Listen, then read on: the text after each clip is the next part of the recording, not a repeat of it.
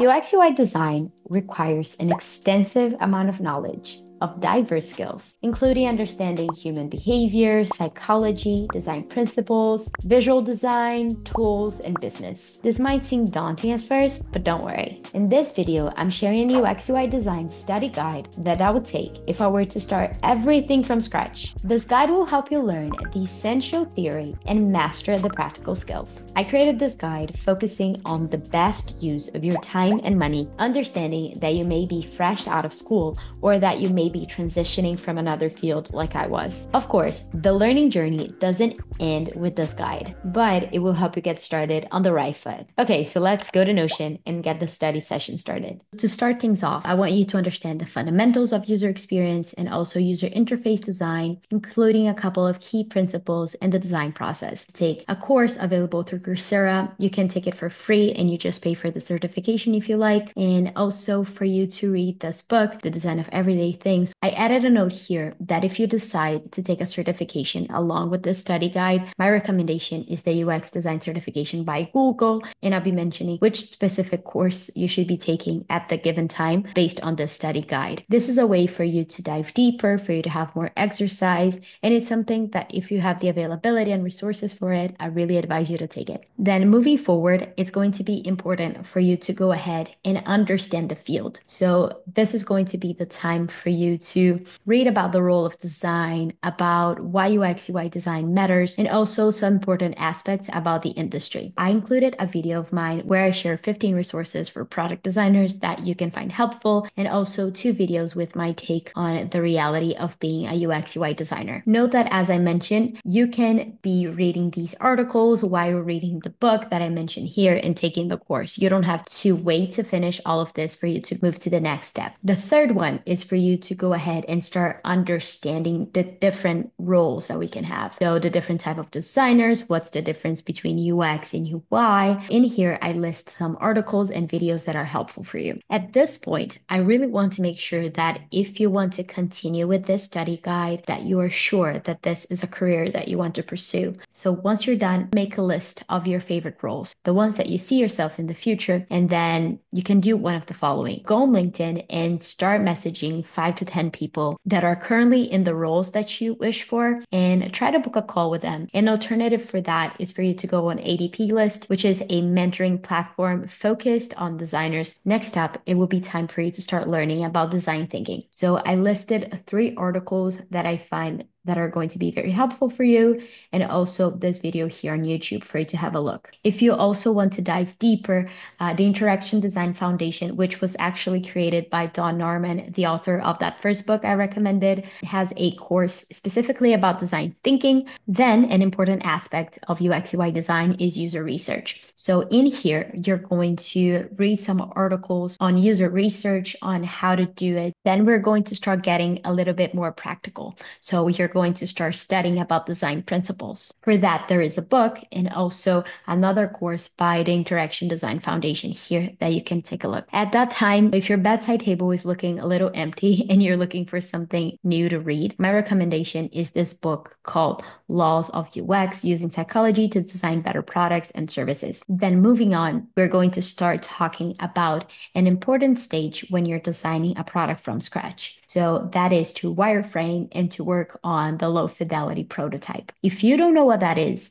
I recommend that you watch this video that I made last year. Now it's going to be the time for you to go ahead and start working with Figma. I'm recommending Figma because it's the go-to design tool these days. I feel that whenever you're getting started, it can be quite daunting for you to learn how to get around. But the goal in this section is really for you to go ahead and start breaking this barrier. A side note, if you're a student or a teacher, you can get access to the Pro Plan for free. I've linked a page on Figma's website where they share the details. And I included here 2 crash courses available on YouTube where they walk you through the products, the features, and etc. Another thing that I love is following Figma's YouTube channel. They share a lot of tutorials there, so that's quite helpful. Now that you're getting a little bit more familiar with Figma, you're going to have an activity. You're going to design a product, but not a product from scratch. You're going to start replicating a famous app or website that you use and love. The goal here is for you to try to replicate the interfaces in Figma as closely as possible. It's a very good exercise when you get started because you're able to analyze the font sizes that are being used, padding, contrast, and other elements of visual design. So based on the app that you choose, you may have different interfaces for you to replicate, but I listed some very nice ones for you to get started. So sign up page, login, forgot password, home screen, search experience, user profile, and etc. And then a couple of tips. So the first one is use this website called Mobbin for you to be able to find the high fidelity interfaces of the apps. If you have a hard time finding their fonts, you can try to use a font identifier. If the font is not available, a suggestion is for you to go on the Google Fonts website and for you to try to find one that is similar. A very important aspect of this exercise is for you to identify the design elements that are being used across the interface and for you to go to YouTube and try to learn how to do those things. So let's say one of the apps that you're using has a gradient. So you go on YouTube and then you look for how to make the gradient effect in Figma. Moving on, it's going to be time for you to prototype. So that is, make an interactive model of the designs that you're doing. I have a specific video on what prototype is, the importance, and how to do it. And I also linked this full tutorial so you can see all the nuances and details about prototyping. Once you're done with the video, go back to the 10-day design replication exercise that you did and start connecting those screens so that you can have a functional model of those designs. Now we're going to get really specific on some key elements of UI design, visual design. The first topic we're going to cover are colors. So this stage is made out of 3 activities. The first one is a video that I created about how to create a color system. Once done, you're going to read the documentation of 2 very important color systems in our industry: Spectrum, which was created by Adobe, and then also Material Design by Google. And then once you finish, you go ahead and design and create a color system for a fictional product. Moving on, now we're going to talk about type. So we're going to follow the exact same structure. I do have a video in the topic where I covered the typography fundamentals, and then you're going to dive deeper into the documentation for the type system for both Spectrum and Material Design. Once you're done with that, the third part is going to be the exact same thing, but now you're going to be setting up a type system in Figma.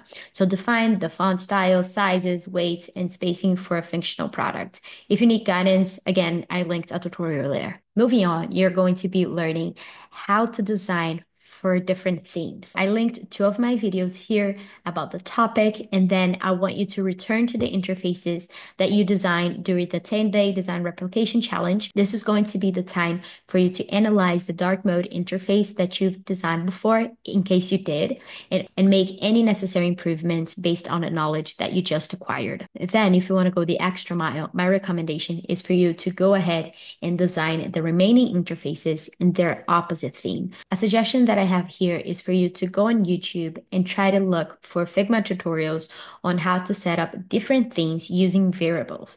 You don't have to do everything from scratch since Figma launched variables. You can actually set up 2 different themes, and with a click of a button, you go from one to the other, which is a very nice thing to do. Moving on, it's going to be time for you to learn more about accessibility. This should be a top priority when you're designing any product or interface. When you design with accessibility in mind, that's going to affect your choices around color contrast, typography, font sizes, how you place the elements, and so many other things. In this section of the study guide, I'm bringing the Web Content Accessibility Guidelines, which is such an important resource for you to learn more about the best practices you should follow. So start by reviewing their documentation, seeing what are the core principles and guidelines. And then I also linked here 2 talks from Config, which is Figma's conference, talking specifically about accessibility. Lastly, I want you to head over Figma and for you to start applying what you've just learned.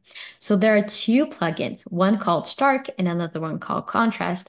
Both were designed thinking of accessibility and making sure that you're meeting the accessibility criteria. Next up This is going to be a big project. I estimated 30 days, but feel free to take longer for that. This is going to be the moment for you to design a product from scratch. You've replicated an existing product, you've gathered relevant knowledge about the theory, and also you're mastering Figma. So this is going to be the time for you to design a product from start to finish. No matter if you're going with a fictional project that is not going to be built or with one that it is, I recommend that you keep the product idea as simple as possible so you can really be mindful about the visual aspect, about each one of the features without feeling overwhelmed. I've listed 5 product ideas that are pretty straightforward, but at the same time, you can really innovate on some of the aspects of these apps.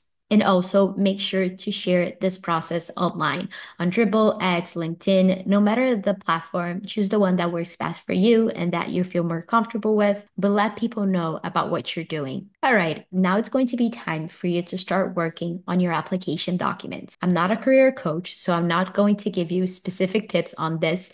However, there is Rosie from Badass Careers that I've been following her for ages. I really like her content. I see she really focuses on how to build your professional personal brand and also how to leverage that for you to stand out. She has some free workshops on cover letters and resumes. So my recommendation for you is that you watch them.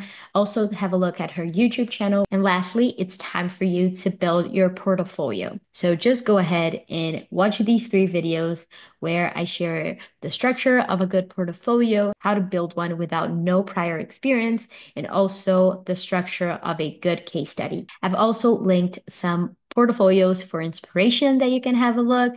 And finally, just start building your own portfolio. I've also included 2 podcast episodes that I listened to when I was creating my own portfolio, and that really helped me out. And lastly, these are some important UX, UI design topics that I would advise you to look into. So go through all the links and also be free to find other resources online. And there you go.